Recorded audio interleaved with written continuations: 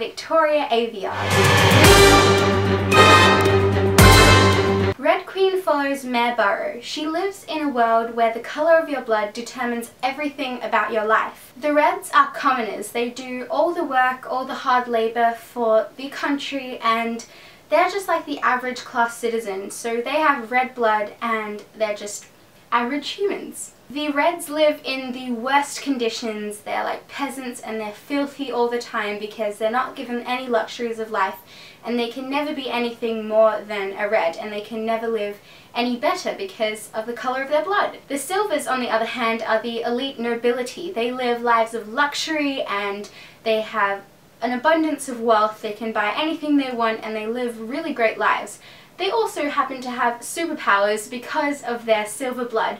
So there are a variety of powers that they have, like the average ones. So there's telekinesis, there's water control, there's plant control, there's control over metal, there's teleportation, and it's pretty much just like every superpower you can ever think of, they have it in this world, and it's really, really cool. They all use these superpowers in their daily lives, and because of their superpowers they regard themselves to be higher than the Reds. So that's why there's like this inequality between everybody, because the Silvers have all these like godlike powers, so they are treated as the kings and the queens. And then one day, bam! Mare finds herself in between the world of the Silvers, and she's just a Red. She's never lived a life of luxury, and all of a sudden she has to pretend to be Silver because she has this crazy magical power, which I'm not going to tell you because you have to read it to find out, but she's Red by blood and Silver by nature. She has superpowers like the Silvers, and it's like crazy, so she has to act like a Silver because nobody can know that she's really a Red.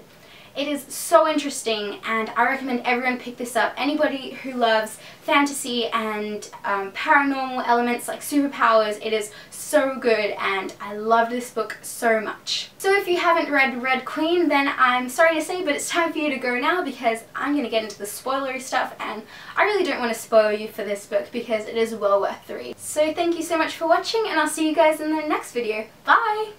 Hey everyone who's read Red Queen. So Mare, let's start with Mare because she's our main character. I loved Mare's character because she was so real and genuine and relatable. She didn't give up her life for a boy, and she didn't change because of a boy. She stayed strong to her core beliefs, and she still loved her family. She was still very loyal to her family, even though she had to pretend to be Silver and, you know, live in the courts with all these Silvers, and she just hated it there. Reading her internal conflict about herself was just really, really heartbreaking because she's always lived in the shadow of her sister Gisa, and even though her sister's younger, she's always been more talented.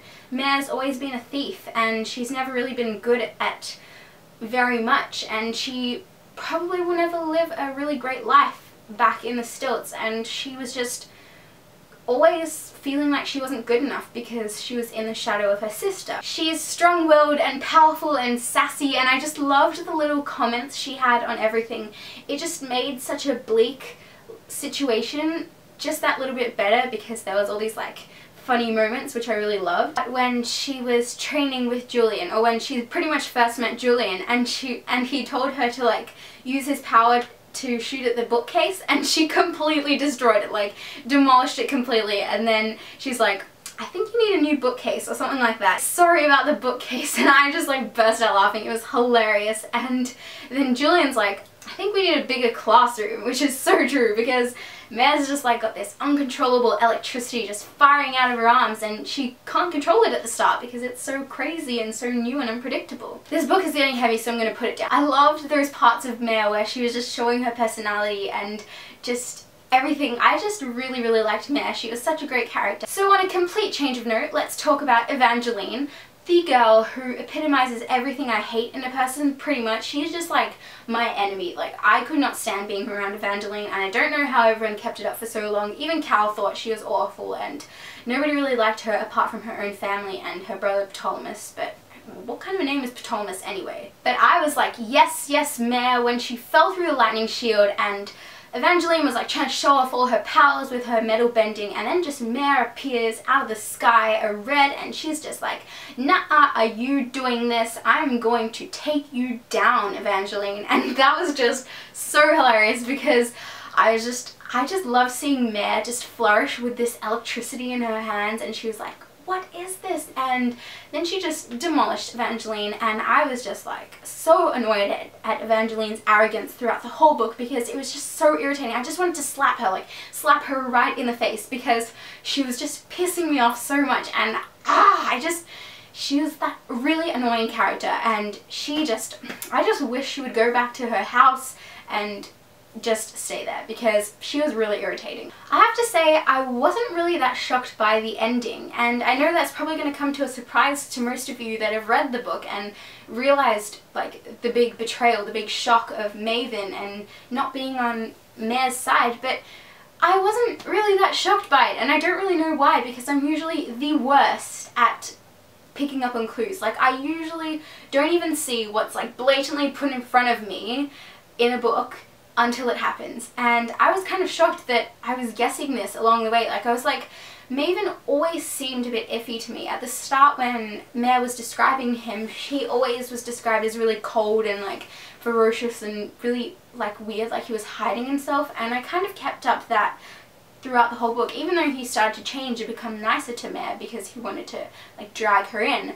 I still saw him in this kind of like shadowy light, like almost like he was being fake, which he was, but Mare kept stating anyone can betray anyone, and so I was like not trusting of any character in the book because I was like, you're probably going to betray me, you're not even going to like Mare, and I was just like, is Mare going to betray us? Is she going to like join the Silvers and like advocate them and just her mind go crazy or something like that? And I was ready for a shocking betrayal, and so maybe that's why I didn't really feel that shocked by the ending, because I was like, anyone can betray anyone comes up about like 10 billion times in the book, and I was like, this has to mean something. So I wasn't really that shocked, but let me know if you were shocked, because I know pretty much every other review that I've seen has been like, oh my god, I did not see the ending coming. But I don't know, I wasn't that shocked by it. I was more shocked about Shade being alive, which I was like, you have to be alive, you have to be alive.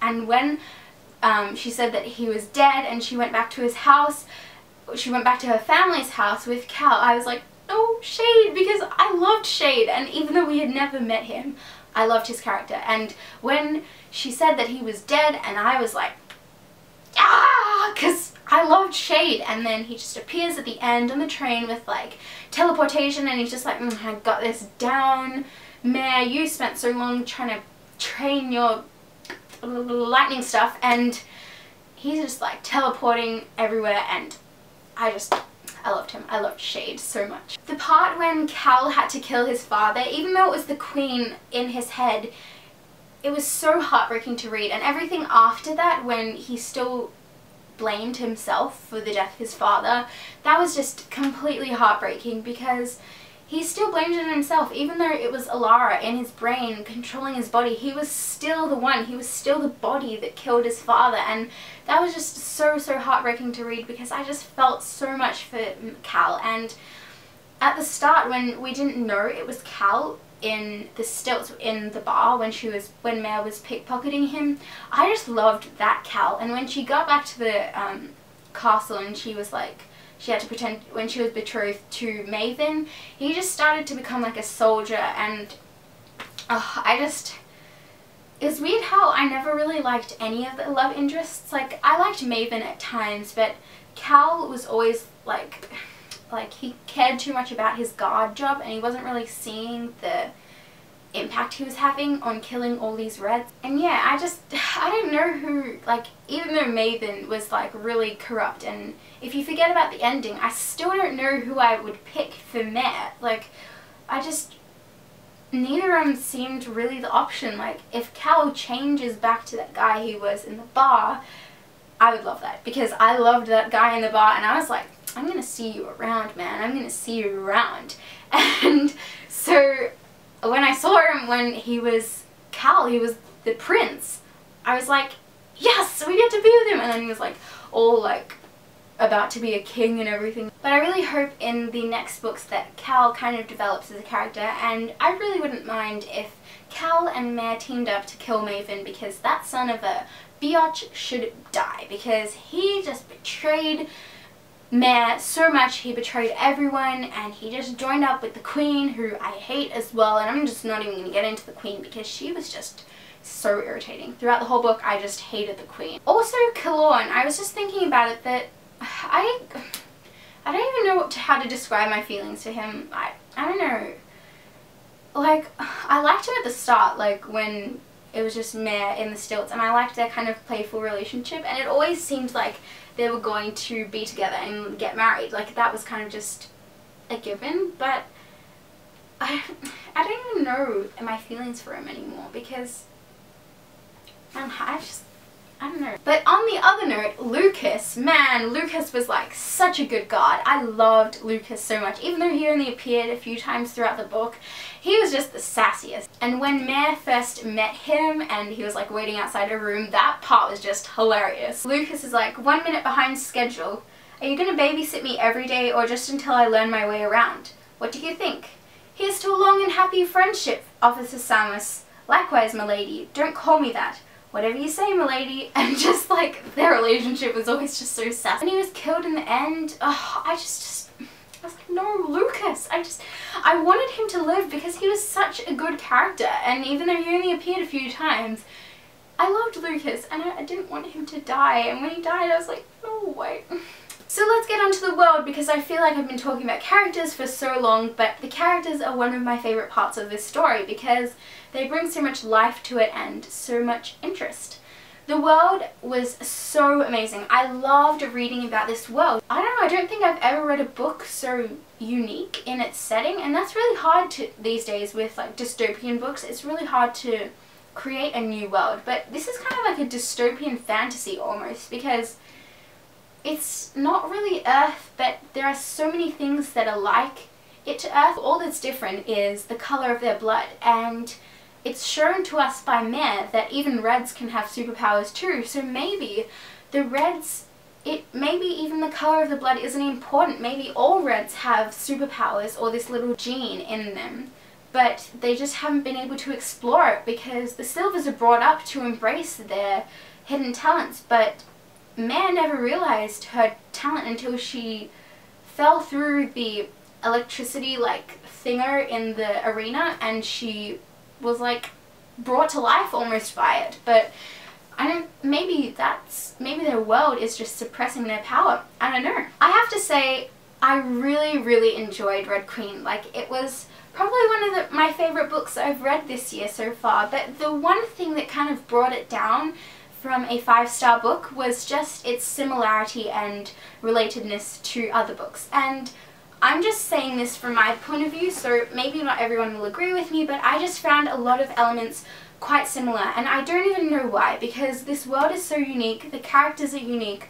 I felt like elements of it were just a little bit too similar for my liking, but I try to treat every book as its own, so I'm not going to be like going into which books I thought it was like, because I don't know, it was just the vibe that was similar, not really any elements of the book. But I don't think that ruined the book at all, because I don't think the author's intention was to copy any books at all, but that's just kind of what brought it down for me. I would still definitely give it 4.5 stars out of 5. I loved this book. That's just kind of what brought it down off the edge of being perfect. But these are just even small things. Like, the book was amazing in itself. So this concludes my book talk and / review of the amazing book Red Queen by Victoria Aveyard. I hope you guys enjoyed this little book talk, and make sure to leave your comments and opinions in the comments box below, because I love reading what you guys have to say about books. I love discussing books, and I don't know, I just want to hear your thoughts, so make sure to leave them in the comments below,